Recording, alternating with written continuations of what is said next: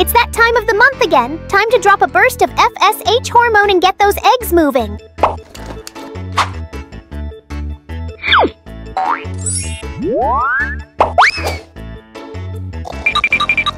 Whew, my life begins here. Guess I already made it past the others. Huh? Hey, no way! Huh? Why are there 2 embryos here? Shh, don't wake them up. Can't you see how adorable they are?